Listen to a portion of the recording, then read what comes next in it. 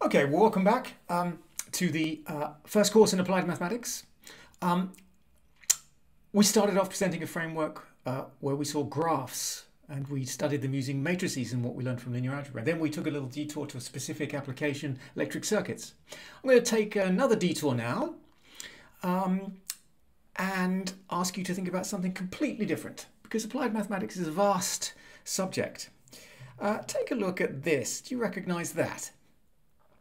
Well, if you're a student in London, you will. It is, of course, the famous map of the London Tube network, the underground system.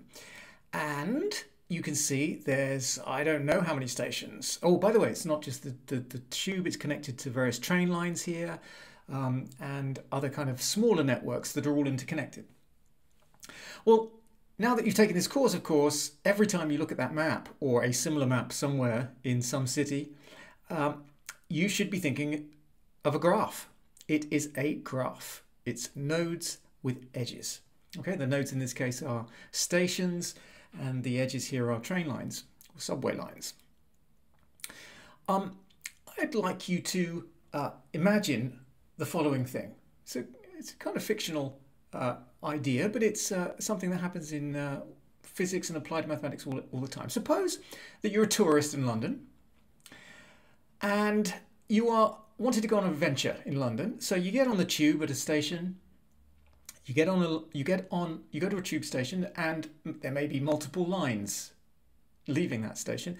And what you do is this: you pick a line to get on, a train to get on at random, completely at random. So if there's 4 train lines leaving that station, there's a 1 in 4 chance you'll pick any one of them. Okay? Then you get on that line and you travel to the next station. You then get off the train and you do the same thing again. You look at how many lines leave that station, including, by the way, the one that you just got off. And with equal probability for each line, you decide which to get on next at random. Okay? So there's a good chance you've just got off a train, and with some probability, depending on how many other lines there are, you'll get back on and go back the other way. And here's the kind of thing that you can think about. You can ask yourself the question, suppose I start at a particular station, what's the probability on this kind of random journey that I'll reach a specific station before another one that I name? Okay. Let me just show you a little picture. Let's just home in on the tube network. Look, and let's home in again. Can you see Oxford Circus and Green Park there and Piccadilly Circus? Let's home in again and make it really simple, because it doesn't matter how many nodes and edges we have. We've already seen that, you know, let's formulate the theory in the simplest instance and then build. Just requires bigger matrices. Here's what I'm going to call the mini tube. And what I've done, this is actually just a mini segment of the tube network, isolated around West 1, Oxford Circus, Piccadilly Circus, Bond Street and Green Park. So I picked out 4 stations. And there's the Central line, the Bakerloo line, the Piccadilly line, the Victoria line, and the Jubilee line connecting them, just bits. Okay, and I want you to suppose that that's it. You're in a mini London now. Okay, and here's that question I just asked again. Okay, there's 2 questions here actually. So I'm this kind of, there's a tourist who's making this random journey, okay? So what's the question 1? What's the probability if she starts, the tourist, starts her journey at Oxford Circus, you can see that up there on the top, of reaching Bond Street before she reaches Green Park?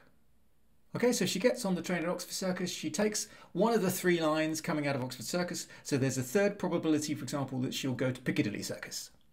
Okay, the question is, and then of course when she's in Piccadilly Circus, she could either go back to Oxford Circus or to Green Park, actually with equal probability. And then she could keep going round and round if she wants, but eventually she'll reach either Bond Street or Green Park. And the question is, if she starts at Oxford Circus, question 1, what's the probability of reaching Bond Street first, before Green Park? And question 2 is the same question, but she starts at Piccadilly Circus instead. Okay? So there's 2 possible starting points here, Oxford Circus, Piccadilly Circus, and then the same question is, what's the probability, starting at either of those stations, she reaches Bond Street before Green Park? And by the way, I could have picked any two stations on the network, the big tube map I showed you at the beginning, and we can ask the same question. But there'll be many more starting points then.